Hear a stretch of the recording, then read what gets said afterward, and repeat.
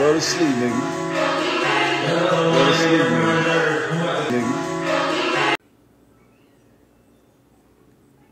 nigga. Nah.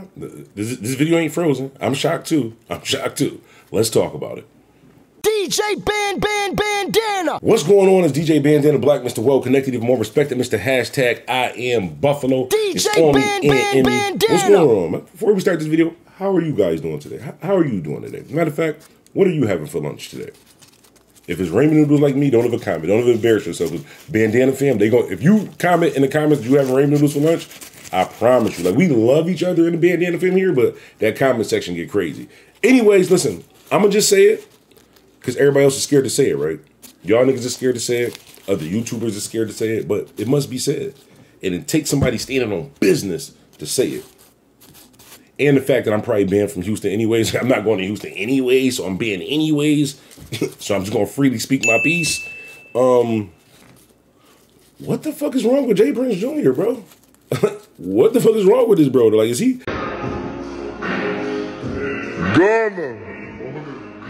Gunna, what you doing, dawg? What you doing in the real nigga pool?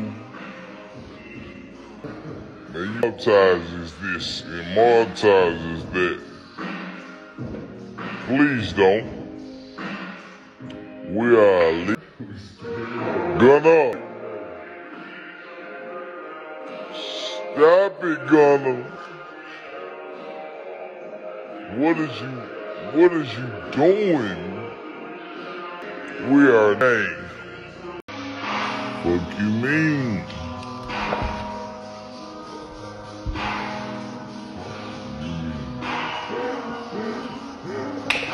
Fuck you mean? Me out. Go to sleep, nigga.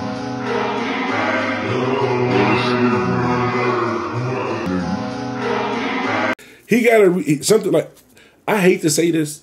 Bandana Black is saying this. I hate to say this, but Whack 100 was right, bro. Whack 100 might have been right. Whack 100 might have been right about them niggas, bro. Very, very weird, bro. It's very, very weird that, how do I say? I don't want to say his name, so I'll say it like this. Rest in peace to homie and prayers to the Migos. Rest in peace to homie and prayers to the Migos. But how do you go from 99.9% of the world feeling that you're 100% responsible for rest in peace to homie and prayers to the Migos? You guys getting on the internet, right? Y'all got on the internet, did your little interview.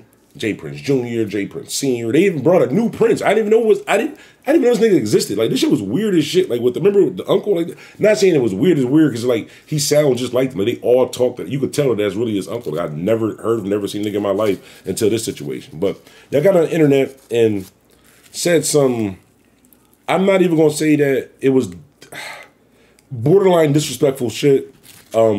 At a time when you guys probably shouldn't have been speaking the way that you guys are speaking. I'll put it like that, right? Got on internet, left like that.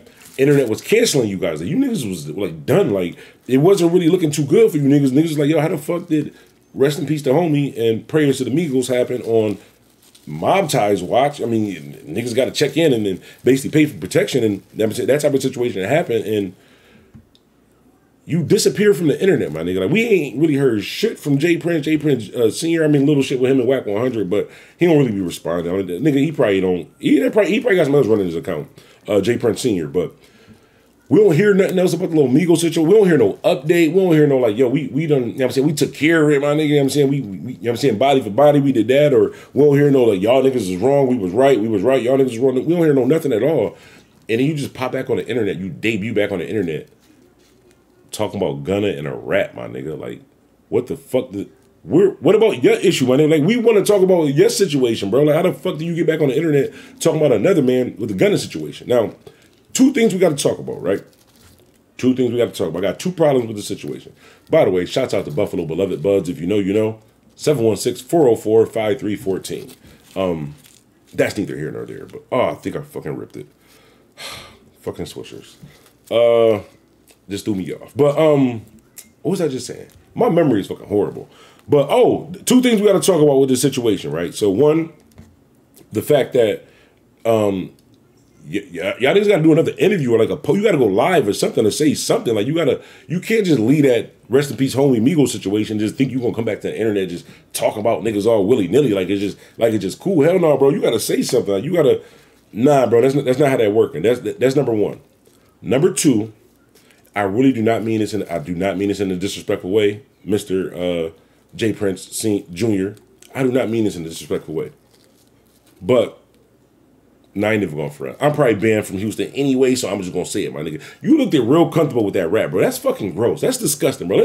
Let's start there. Mr. J. Prince Jr. Besides the fact that everything else I just talked about, my nigga, like you handling a rap like that, like what? Did y'all see that shit? That shit is fucking gross. Like maybe it's a South versus like New York thing, like because like we up here and like y'all down there. Maybe like it's because like y'all like used to animals and shit like that. Like y'all got like cows and no, we got cows, but y'all got like we got horses too. Like, bro, that's fucking gross. I don't care where. Did you see this? How this nigga was handling the rap? Like, let's start there. Forget Gunna and what he may have done. Like, you look at bro. That's disgusting, bro. That wasn't a good look.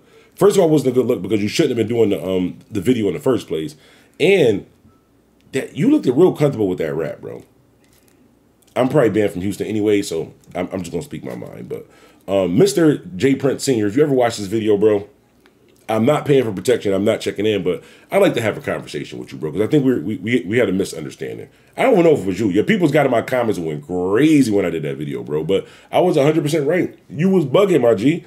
Anyways, it's DJ Bandana Black, Mr. Well Connected, even more respect to Mr. Hashtag IAmBuffalo. Before I go, as I always say, I'm not just a DJ.